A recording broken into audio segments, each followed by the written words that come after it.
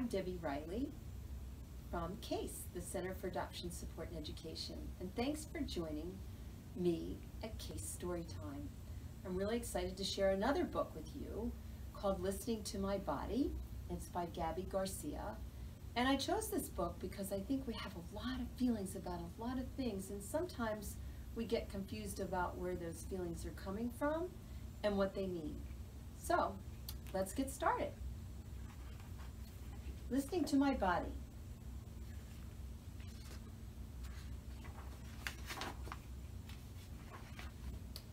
My body is my friend. It tells me lots of things. I yawn when I'm tired. My stomach growls to let me know I'm hungry. And sometimes I get goosebumps when I'm cold. This happens on its own without me doing anything. I may not even notice that it's happening. But I can start paying attention to my body, and so can you. So let's practice. What I want you to do is take your hands and trace the lines of your palms softly with your finger. When you finish, think about how it felt. So you take your hand and you're just going to take your finger and roll it around the lines. How's that feel? That felt tickly to me. When I pay attention and listen to my body, I notice many different sensations. Sensations are the physical feelings we all have inside and outside our body. Cold, sweaty, strong, breathless when you run too much are examples of sensations. Have you felt these sensations before? Now, let's do something together. We're going to rub our hands really quickly. Do this. What do you hear? What do you notice? Is there anything different? I felt my hands are really warm right now. Are yours? The sensations in my body are always changing. There are times when my body is wriggly and squirmy, and I feel like I have ants in my pants. And other times my body is calm and still.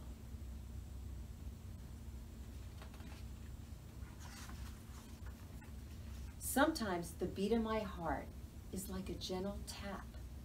Sometimes it feels like a pounding drum. Now let's practice together. I want you to place your hand over your heart and feel it beat. Can you feel it? Mine's going like this. Now, I want everybody to jump up and down 5 times. Okay, ready? Go.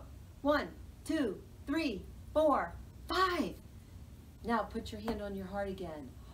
My heart's going like this. Wow, that's different, isn't it? I can also listen to my body for clues about how I'm feeling about things that are happening around me. Feelings are not good or bad. They're just something that we all experience. You can be curious about something. You can be grumpy because you didn't get your favorite chocolate chip cookies today. You can be scared. Maybe there was a loud noise that you heard, or a few feelings we all have. What are other feelings that you can name? Maybe you could think about some of the feelings that you have today. What I've learned from listening to my body is that sensations are feelings that go together. I noticed this when I got to ride a roller coaster for the very first time. I was super excited that I was finally tall enough to ride, but I also felt really nervous as I climbed on board.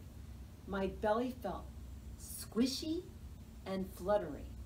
My mom calls that having butterflies in your stomach, but I thought it felt more like a kitty chasing ping pong balls in there. Oh, that's silly. What sensations do you notice when you're excited or nervous? When I got off the roller coaster, I was buzzing and tingling all over.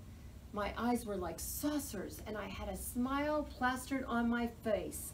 I felt awesome. Place your hand on your belly, and I want you to take 10 deep breaths. Notice your belly as it moves in and out with each breath. How does your belly feel? Soft, relaxed, tight, or something else? So let's practice. Put your hand on your belly and let's breathe in 10 times deeply.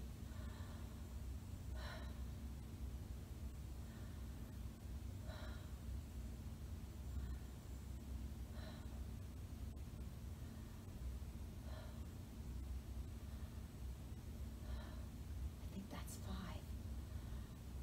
6, 7, 8, 9, 10. How did your belly feel? Sometimes when I'm sad, I get a lump in my throat that makes it hard for me to talk or breathe. Soon, warm tears roll down my face, and I might start to cry, and cry harder. Crying makes me feel so much better. So do hugs. We all feel sad at times. What do you need when you feel sad?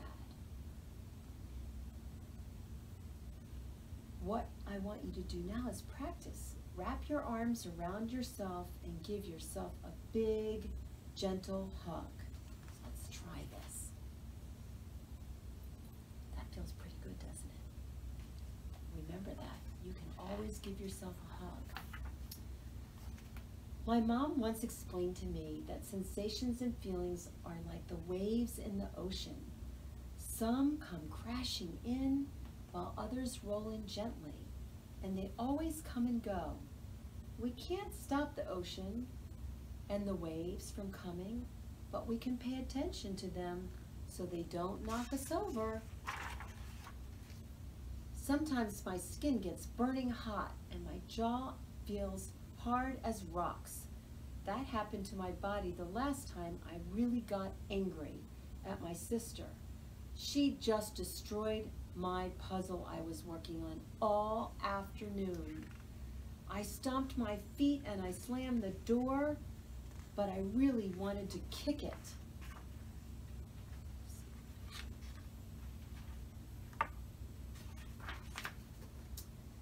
But then I remembered to take a deep breath, just like we practiced, and blow through my lips like a horse. And it didn't take long for my jaw and hands to relax and for my skin to cool down. The angry feeling and sensations faded away. Blowing horse lips even made me feel a little silly and tickled. I decided to put the puzzle on a table that my sister couldn't reach. Let's practice. Close your mouth so your lips touch gently. Inhale through your nose and blow a strong puff out through your mouth so that your lips flap like a horse. Let's practice. Very good. Remember to do that when you're feeling angry. Sometimes I get overwhelmed and I need help from a grown-up. On the first day of school, I woke up super early because I couldn't stop thinking about what my new class would be like. My stomach felt like it was tied in knots, so I couldn't eat my breakfast. In class, it was hard for me to focus on what my new teacher, Mr. Morgan, was saying, and my body was shaky. When it was time to line up, I accidentally bumped my desk and knocked my stuff all over the floor.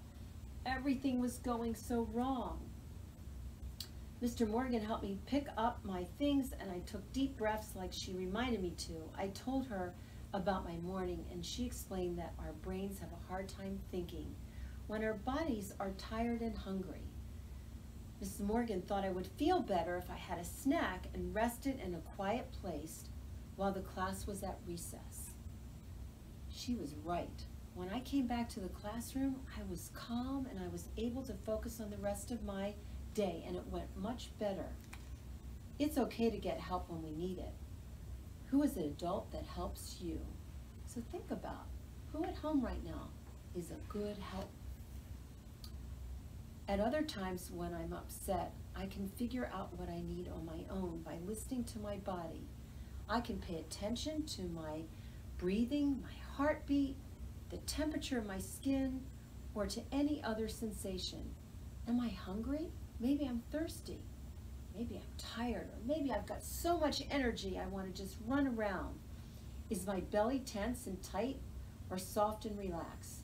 These are just some questions I can ask myself. I can also try to name my feelings. Do I feel peaceful or playful? Confused or frustrated? Hurt or cranky? There are many different ways I may be feeling, and you know what? They're all okay. Listening to my body and naming what I feel takes practice, but it helps me figure out what I need. Do I need to have a snack, drink some water, or maybe I need to get some rest?